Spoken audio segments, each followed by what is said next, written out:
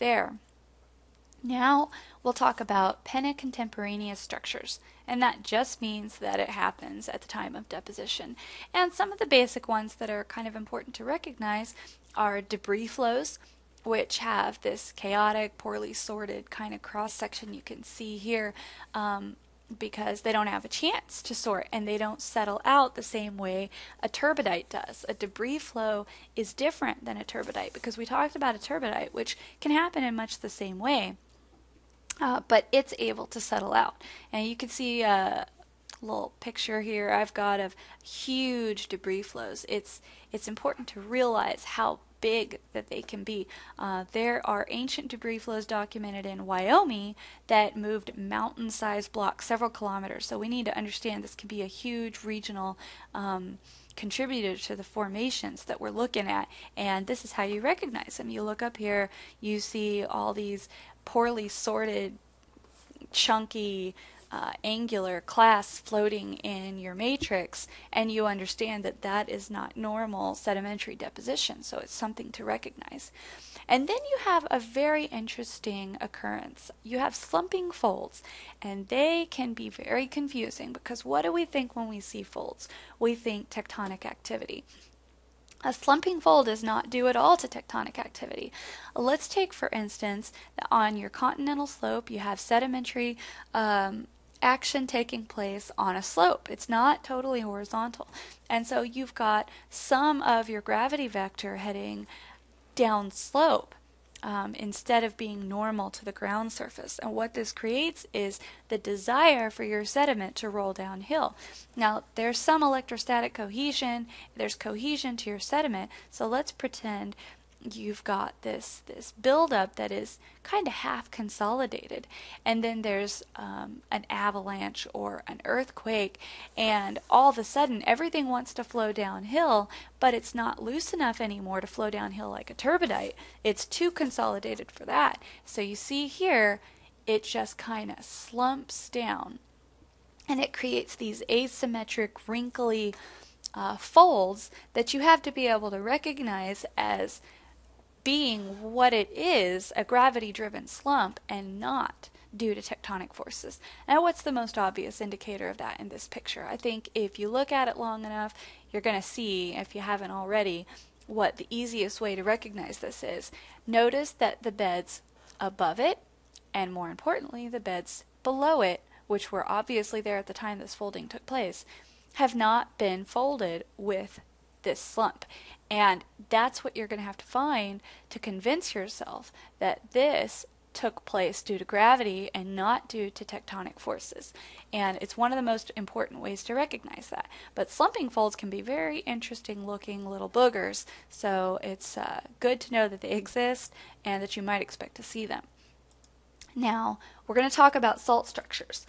There's a lot of salt in the world, and salt structures can be economically important, they can be regionally important, and salt has a lot of interesting properties that causes it to behave in interesting ways. When salt moves, we've been talking about this density difference, and you create this buoyancy of an underlying less dense material. When salt moves due to gravity alone, we call that halokinesis. And halo obviously comes from the salt, kinesis from movement. So this is the movement of salt, and it doesn't take a disturbance. All it takes is gravity-driven density differences. Now, salt has an interesting property that it is not only, it's very weak. It's very weak, and it's prone to behave in a ductile way, but it's also, just like water has the interesting property of becoming less dense when it freezes. Salt becomes less dense as it sinks because it gets heated up. It sinks into the earth, and at depth it gets heated up, and there's a little bit of expansion. And so you've got salt that can be quite a bit less dense than the rock that overlies it. And as the overburden gets heavier, it creates pressure on the salt, and there is oftentimes a lot of movement. That is how salt sneaks its way up to the surface. And if you've seen any salt structures, you know what I'm talking about. There's some interesting salt volcanoes, salt explosions. I mean, just salt likes to come back up to the surface. Now, When we talk about upbuilding, we can look at this little cartoon here and see that upbuilding is when the overburden starts to squish the salt and it bubbles up and distorts the bedding above it, breaks it apart. It can cause lots and lots of faults and interesting things, and it can pop up above. So when it builds up, we call that upbuilding. Now, downbuilding is a little less intuitive of a term, but we can see it here. As sedimentation takes place and the pressure on the salt is increased, the salt rises along with the sedimentary deposits. Okay, so what this means is that as more weight is applied, your salt keeps on creeping up with you. Notice that there's less deformation of the surrounding layers, and so we call that downbuilding. And I suppose it's just because we already had the term upbuilding and it was nice to have sort of opposite term, but it still makes some sense because the distance between this source layer and this continues to increase, so it continues to be deeper and deeper, whereas this cartoon's not as clear, but this doesn't necessarily stay as deep as it is. This entire source layer may move up through the formation, and so it doesn't necessarily get deeper and deeper as the sediment is deposited. Okay, now here is some of the terminology sort of depicted here. So all this white stuff is our salt. We get little salt tongues, salt diapirs that rise up. Don't call them salt diapers. They're salt diapirs. You get these little salt bulbs. These are the stalks, and we have a little detached tongue. And then you can have the salt actually come to the surface and pop up like our little sand volcanoes before. So this might look familiar to you, and it makes sense.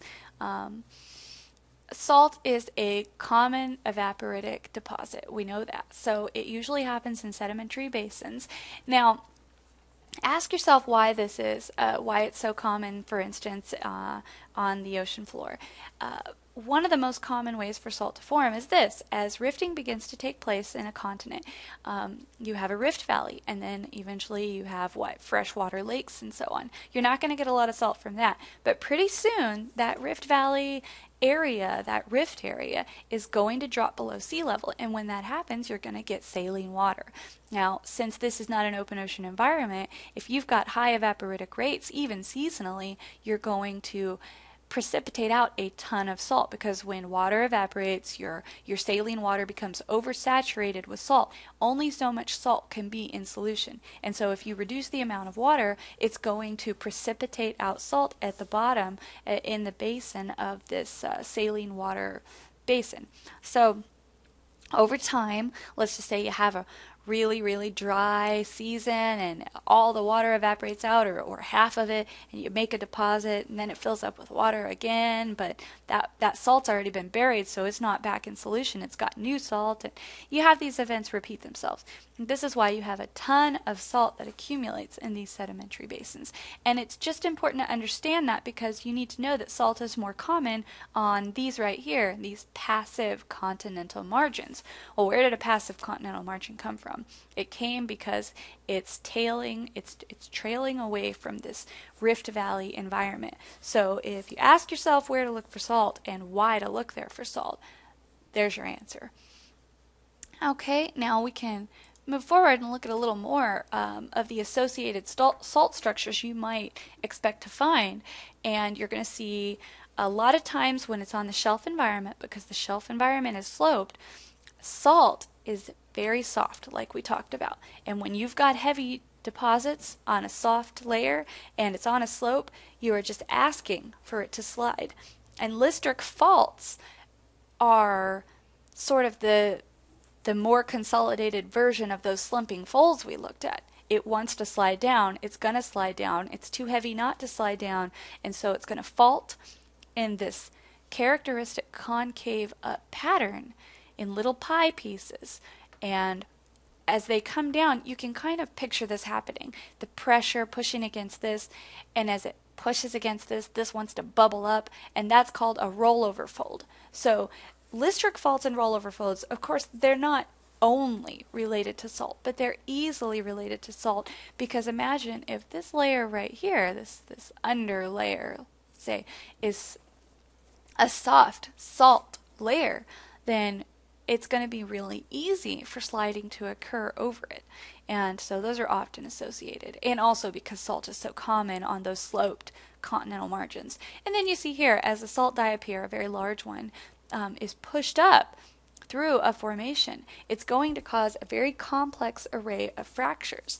And if these fractures make it through to the surface, or at least affect the surface, they may be difficult to interpret without understanding what is going on underneath them. And of course, it may not be salt causing it, but salt often does. You can think of other things that could rise and cause this, like a pluton of magma. But it's important to recognize that it often happens in association with salt, because salt often rises because of its density difference.